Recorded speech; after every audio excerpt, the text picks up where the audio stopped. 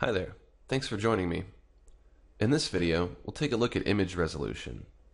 Resolution is the amount of detail an image contains, and it can be measured in different ways. I'm going to zoom into this image here, and if you zoom in close enough to something, you'll start to see these little squares.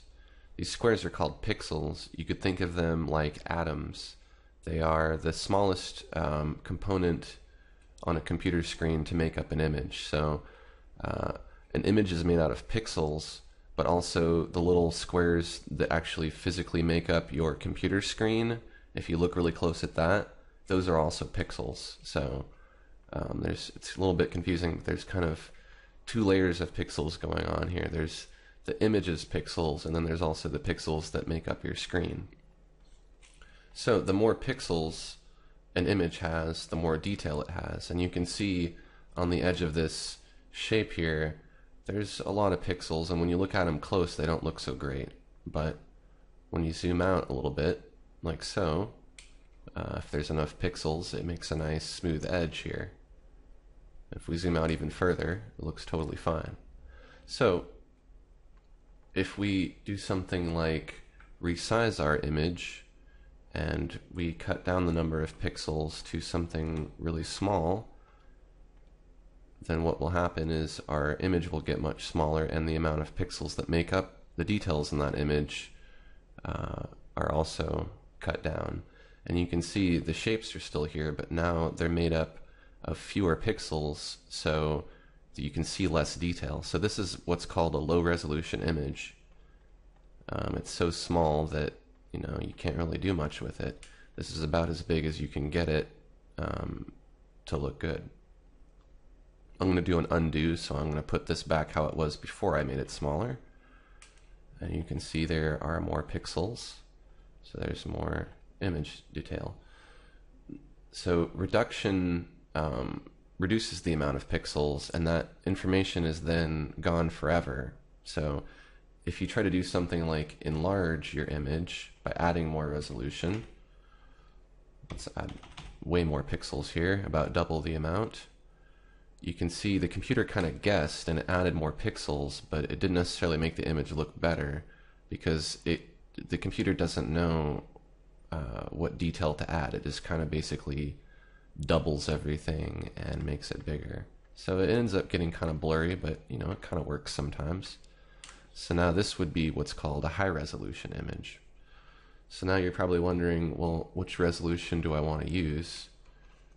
For printing, what you want to do is just follow a few basic rules and don't worry about anything else. If you're going to print at 300 DPI, sometimes it's known as PPI, so that's dots per inch. So that would be dots of ink. So if this is an inch on a piece of paper, a 72 DPI image would be, a few dots of ink here and there. Let's pretend that's 72, and then the 300 DPI image would be, of course, many, many, many, many, many more dots. And so the detail would be increased. It would be exactly like what you're looking at here when you zoom into this. Imagine these little pixels here are just dots of ink. So the more dots there are, the better your image is going to look. And if you have some really fine details in your image, like little sharp edges and lines and things, those are going to look much better if there are more pixels, because as you'll see, if you start to zoom in on things, like a very, very thin line, if that line is so thin, it ends up getting kind of zigzaggy. It looks like stairs because it's made up of these finite dots that are pixels. So you have to watch out for that. It's the same thing with ink too. If there's not enough dots of ink, that line isn't going to look straight anymore, unless, of course, you're looking at it from very far away or it's printed really small. So if you're going to work on stuff for the web, then you would want to use 72. And this is because your computer monitor only has so many pixels on it physically to display an image. So if you're looking at a 300 DPI image on a 72 DPI monitor, it's just going to make the image, 3 times bigger or so, which is what's happening here. This canvas size, if this were to print right now, what we're looking at here, my canvas, it would print at 10 inches by 7.8 inches. Now, of course, this is clearly not 10 by 7 inches because I'm at 100% right now. What's happening is, since there's 300 pixels per inch instead of 72, it's appearing roughly more than 3 times bigger. And if we zoom out a little bit, then we can approximate what it would look like if we were to print it. The important thing to know is that when you're choosing a canvas, you want to set your resolution first, and then choose the height and width. And I recommend going with standard print sizes. That would be based on standard frame sizes.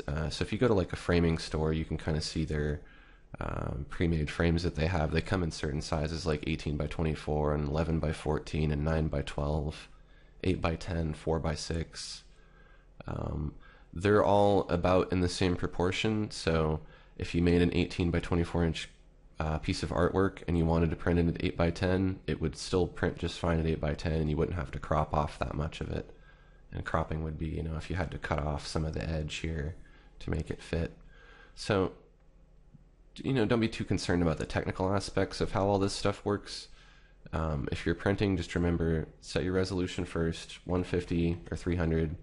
Pick the amount of inches that you want your print to print at, and then you'll know that this is how it's going to print. Of course, if you send it to a printer and tell them to print it on this size of paper, it'll print that way, and it'll look great. If you're working on the web, just make sure that you keep this resolution setting at 72, and you don't want to put really big images on the web. You probably don't want to go much over like 1,000 pixels or so, because a computer screen's only so big, and you don't want people to have to like zoom and pan around and all that stuff to be able to see your whole image.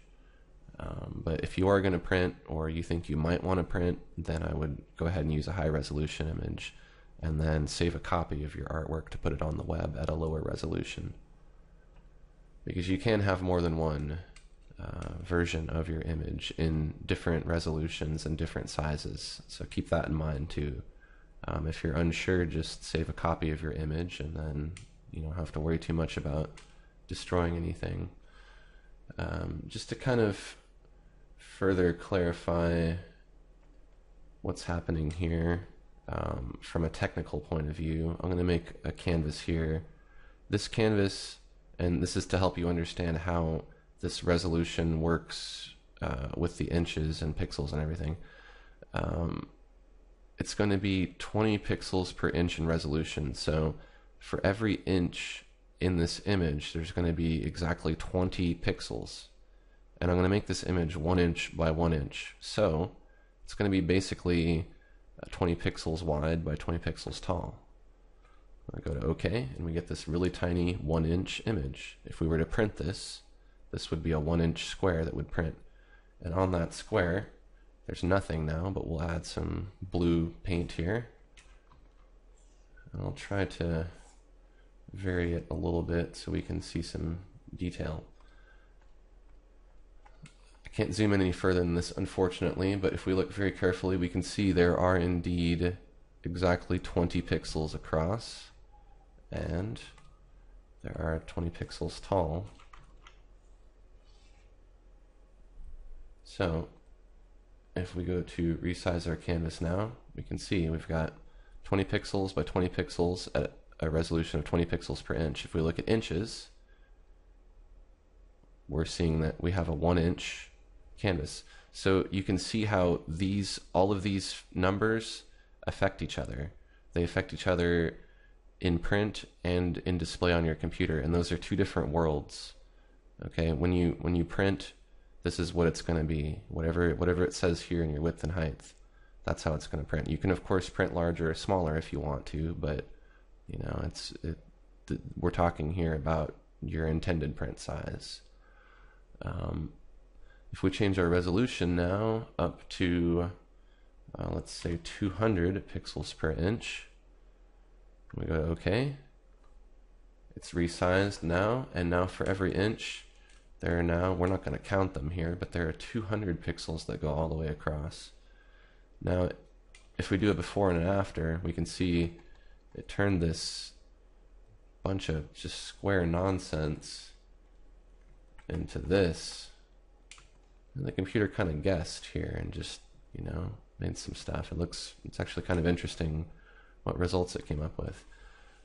If we look at our resolution here, again, since we increased the resolution to 200 pixels per inch, it increased the number of pixels, of course. And if we look at inches, that didn't change because this is our intended print size. So we want this image to be 1 inch by 1 inch.